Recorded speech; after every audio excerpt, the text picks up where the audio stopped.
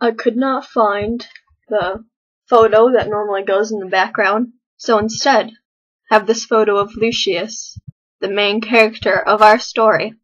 I don't know where we left off, so I'm just gonna start with the chapter Ryle, because it's kinda like the turning point of the fanfiction. So, chapter 35, Ryle. Furry Steve fastened his new dog collar onto his new baby. Okay now, little Wolfie, let's go to Furry M and Chuck E. Cheese. They were closed because they were cleaning glass. End of chapter 35.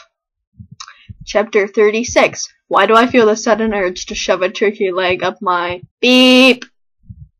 Lord Voldemort rang the doorbell at Chuck E. Cheese, standing next to Furry Steve and his stolen wolf baby, who were peering inside. We still clean glass, one of the employees said. It was Lucius! He had an apron on and a black domino mask. Keep it on! Wolfie cried. What the hell are you cleaning? Voldemort asked. It's a jar of piss, Lucius said, continuing to carefully clean the glass. Change, Furry Steve said, now on the floor with a cup. He would never get a job. He was homeless with a kid. Someone threw a penny at him. End of chapter 36. Chapter 37. Wake me up. Wake me up inside. Okay, well, when you're done cleaning glass, can you clean my statue of $1? Voldemort said. But, sir, I have a big, meaty claws. Do it all, put Wolfie and I. Chapter 38. Cleaning glass. Lucius gave a small scowl and flipped the light switch off in Chuck E. Cheese so bystanders would stop staring at his cute bum as he cleaned glass. Are you half 100% beef thermometer or pure? Voldemort asked Furry Steve. Oh, I'm 100% beef born, Steve replied. Ew, Voldemort said. He hated beef borns. Steve and Voldemort began to slap each other's hands. Someone knocked on the window at Chuck E. Cheese. Was the clean glass lemon? End of chapter 38. Chapter 39. Oh no. After Lucius had finished cleaning glass, he put up a help wanted sign. It read, Nigga, nigga, nigga. You hate cleaning glass, you want hands up for nasty ass hand sanitizer, and this is the Negro place for you. Shoelaces are strictly forbidden. Love the GGG. Everyone took shots of Lennon and me. End of chapter 39. Chapter 40. The Slug Club. Let me in first, Steve said as he pounded on the in window of Chuck E. Cheese. No, I have the right to go in first. I am Lord Voldemort. I am pure beat thermometer, he shouted and put Steve over his knee. Voldemort took out a hairbrush from his pocket and began to spank him. Wolfie cried. Voldemort then took out a blue ballpoint pen and wrote bad boy on his ass.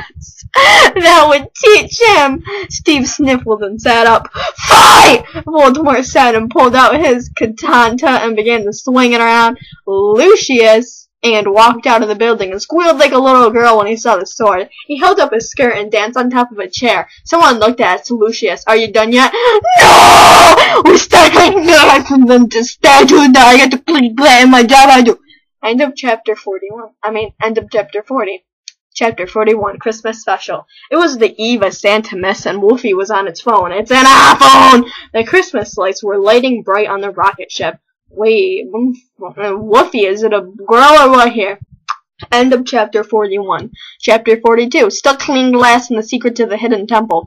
Lucius was still clean glass Illuminati. The skeletons were having a war on Doom Mountain. A hippie eats Elma's hell. End of chapter 42. Chapter 43. No guts and no glory. Whoa, Raven, check out this invisible prey, said the Flying Dutchman. You do realize we're both ghosts. What? Check out the frying can invisible spray that's smoking a blunt, said Scooby-Doo. Yeah, man, said Kevin. Skocky Boo took can and sprayed Kevin's guts. No guts, no glory. Kevin took out the bottle and sprayed Scooby's clothes. It stains clothes! Several meanwhiles later. Okay, get chicky. Dog and Dog Hater went to Rat Palace. They broke glass. Luke you screamed. They clogged toilets. Chuck E. Cheese explode. The end. Or is it? Exclamation point, question mark. End of chapter 43. Chapter 44. We're all out of glass cleaner. screaming, "Lemon on us! No! Glass cleaning! We will never finish cleaning glass!" A new person was here. Her name was Autumn Bowers. Tell us about yourself, Autumn Bum. My house is Gryffindor and I'm Harry's girlfriend. I have the same skin. I lurk in the shadows and scare Slytherin. I scared Malfoy and splashed water in his face! End of chapter 44. Chapter 45. Dumbledore breaks a limb. Meanwhile, at Doom Mountain, Dumbledore, where do you think these skeletons came from? Raven, Vesper, and tried to hide. The skeletons were shooting people with their brines. Oh my goodness! And Dumbledore yodeled.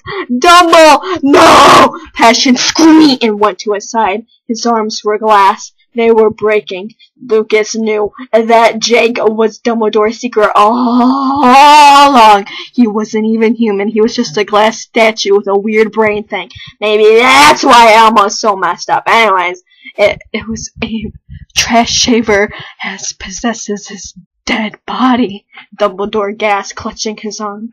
We need to send someone to the underground. We need to stop him before he possesses knows of our dead people, he said. Is it Heather down there?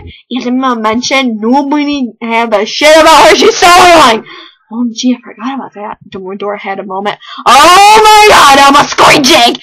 Calm your tit, Dumbledore said. Only one tit. Let the other tit go out. Yeah, your party tit. Alright, that's all I'm doing tonight. Thanks for what? No, don't do an extra. I'm not.